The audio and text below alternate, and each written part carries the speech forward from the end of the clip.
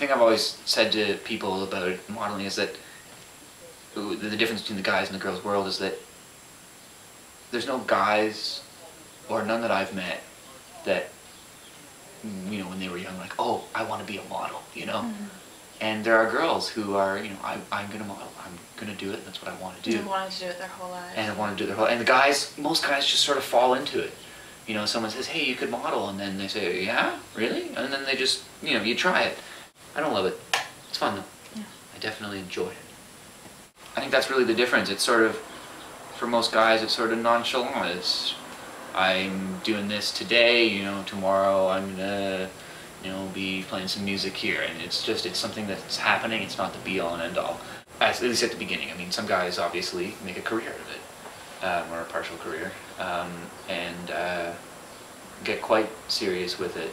But even still, the ones I've met that are, you know, making their living doing it are still not that serious about it. And still want to, you know, travel, do something else, meet other people, or, you know, studying part-time.